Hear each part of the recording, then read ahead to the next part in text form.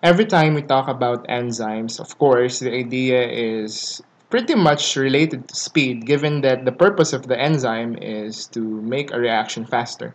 And when we're talking about rates, fast, speed, and things like that, we're delving into a field called kinetics. So there's such part of enzyme study called enzyme kinetics.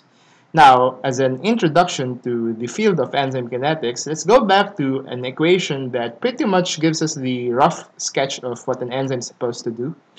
Again, an enzyme is supposed to bind to a certain reactant or substrate to form an enzyme-substrate complex. The enzyme can convert the substrate into a product and then let it go later on. Now, moving from that, the product is actually something that will help us measure a so-called turnover rate. Basically, the turnover rate is how much substrate is converted to product at a given time frame. Of course, if I can make a lot of product in a short span of time, that means that the turnover rate is high. Alright? And what does that tell us? That means that, well, of course, given that the product originally was the substrate, if I have a lot of substrate, then I have a lot of product. And if I have a lot of product, the turnover rate is high, then I could pretty much say that the enzyme is quite busy, it's productive because it's doing a lot. So we can say that the activity of that enzyme is high as well. Or in other words, we call it the V, or the enzyme velocity.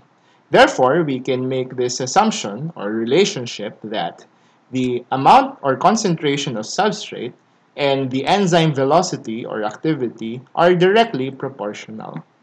And when we try to graph that, substrate versus velocity, we're supposed to get a straight line, right? Direct proportion, as a review, of course, it should give us a straight line. And that is what you are seeing right here. So here, if I add substrate, the velocity goes up and we get something like this one. And then I add more substrate, I add more, the velocity goes higher, and then the line continues to go up. But here you can see clearly that the line kind of plateaus or flattens at this point. And of course, while we have explained the reason for this portion, this is something that we need to discuss further. Like, why in the first place did we even get something like this? In technical terms, this is called the first order part of the equation or the plot, and this is the zero order. Given the idea that here at the zero order portion, no matter how much I add the substrate, the velocity does not anymore depend on it, and so we get something like this. Now, let's imagine I have here 4 enzyme molecules, just 4.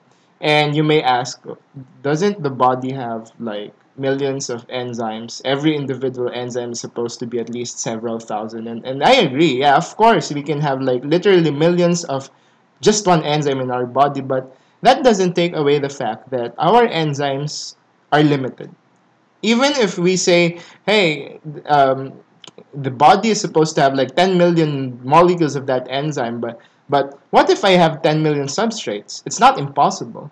So what if I have the first, substrate here, and then this one binds with the enzyme? So here we have a 1:1 proportion. That's still a straight line. And then the second one, 1:1 also, then the line continues. And then the line continues. And then the line continues. But of course, we have to deal with the reality that what if I have an excess of substrate? What happens? Will the substrates have anywhere to go? None, right? So therefore, even if I continue adding substrate, meaning going to the right, does the velocity go up? Of course not, because there's no enzyme to accommodate them anymore.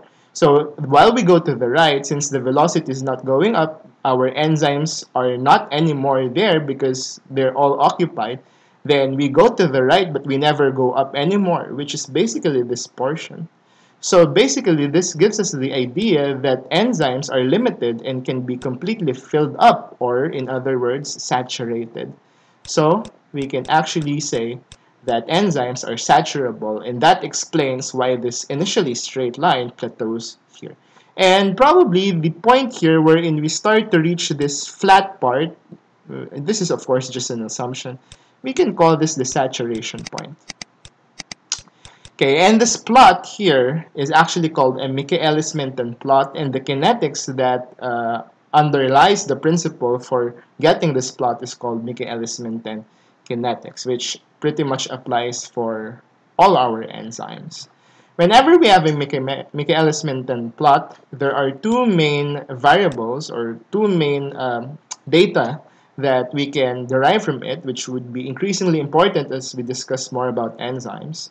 The first one, we need the saturation point, or basically the highest possible velocity here, okay? And then we trace it all the way here to get a certain value of velocity, which basically is the highest attainable velocity for this plot. Since it is the highest, we can call this the maximal velocity, or the Vmax. Now, another data that we can get from this requires us to get 1/2 of the Vmax. Of course, this is just arbitrary. And then we trace it to the Michaelis-Menten plot here, and then we go down, and this is what we call the Km, wherein Km actually stands for the Michaelis constant. Now, literally speaking, Michaelis constant is easy to define. You just look at the graph. So without me writing the definition, I could say that the Km is essentially the concentration of the substrate that is equivalent to 1/2 of the maximal velocity in the plot. But that doesn't really give us a lot of meaning or, or, or reason to memorize it, right? So what's the importance of the Km in the first place? Km actually has something to do with something we call affinity. Affinity is the strength of binding of a substrate to the enzyme. In other words, affinity tells us how good the substrate would like to be with the enzyme. Of course, that's an important thing because the requirement for a reaction to happen is for the substrate and the enzyme to interact. Of course, if the substrate has not good affinity with the enzyme, how would you expect the product to be formed and the turnover rate to be high? So, of course, that means that affinity is actually a critical value to measure. And it so seems that the affinity is actually inversely related to the Michaelis constant. In other words, we actually want a low value for this Km in order to have high affinity. Or in other words, if for some reason you want to perform research that you want to create a molecule which does not have good affinity for whatever reason, then you want the Km to be high. So basically, again, inversely proportional. This will be more and more important later when we discuss enzyme inhibition. Now, I just want to mention that the pH and the temperature around the enzyme could actually alter the enzyme's activity. Now, in order to display that, I have here plots that give us the velocity as the dependent variable and the pH and the temperature, separately of course, as the independent variables. And of course, the first question that should be asked here is, why does pH and temperature in the first place affect enzyme activity? And the answer is simple. If you watch my introduction to enzymes, I mentioned that the enzymes that we will be talking all the way until this video are proteins. And remember that proteins have some property that we have studied before. Proteins can be denatured. I mentioned that I wouldn't be mentioning some denaturing agents, but this is the point where I could actually say that pH extremes, meaning ultra-acidic or ultra-basic pH levels, or extremes of temperature, very high, very hot temperatures, or very cold environments, very low temperatures, could actually disrupt the native conformation of the protein. And I mentioned before that if the protein is denatured, in this case, if the enzyme is denatured, the activity goes down. And doesn't activity equate to V? So that means that the V can be altered by denaturing agents like pH changes or temperature extremes, giving us things like this. Now, first, going to the graph for the pH, we can see here it actually forms some kind of symmetrical plot. Of course, it's not perfect because I just drew it freehand, but it's supposed to be symmetrical in somehow like a normal distribution curve, but not exactly. And the highest point here can be traced here. Of course, we can assume this is the maximal velocity in this plot. And then going down, this could be something that we call the optimal or optimum pH. Of course, meaning the pH where the enzyme works best. And then as your pH goes higher or lower, more basic or more acidic, some of the amino acids in the enzyme start to denature or start to change, and the protein gets denatured and the activity starts to go down and down and down, whether you go basic or acidic. Okay. In some books, they actually call this the bell-shaped curve. Now, the curve for the temperature versus velocity plot is a little different. It's not like a perfect bell shape because it's flatter at the left part and more steep at the right portion.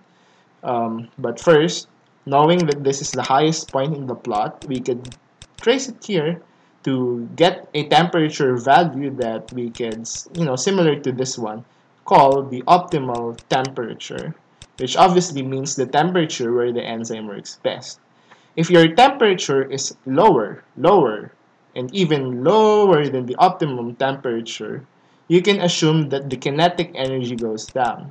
Remember, when the temperature is low, the thermal energy is low, that would translate also to low kinetic energy. Well, of course, skipping all complicated exceptions for physics, but that's the general idea.